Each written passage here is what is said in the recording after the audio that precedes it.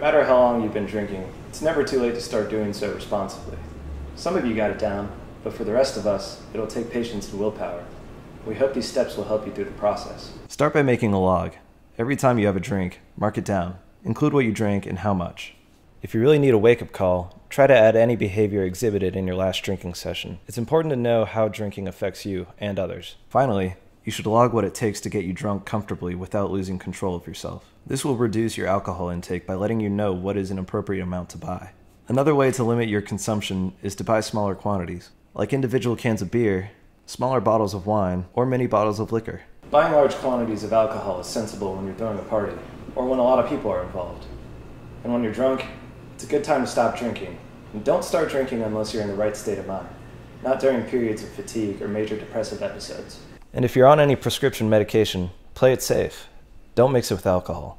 With that in mind, you'll be on the road to drinking safer at home. However, going out to drink is a whole other animal. If you're going anywhere to drink, always plan a way there and back. A designated driver is ideal, but not always reliable. Have an Uber or Lyft set up just in case, and have your home destination in place already. Be aware of what you're drinking. Factory-closed containers, like cans, are a safe bet, and if you're offered something, ask what it is or the ingredients. Caffeine, multiple liquors, and sugars are best avoided. Pace yourself. For every beer you drink just as much water. Or have a snack. Just make sure you have more than just alcohol in your system. Pressure from your friends is a major factor in your drinking habits. Know when to decline and when to step in. Your limit should be the same out as it is at home. Stop drinking when you're drunk.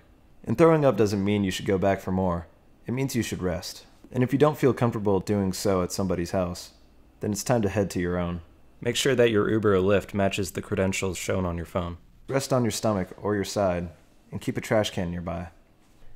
The last thing you need to know is that it's okay if you don't succeed at first. This is a process, and we tend to learn from our own experiences. Just be sure to own your lessons. I'm Alex, and thank you for adulting with me.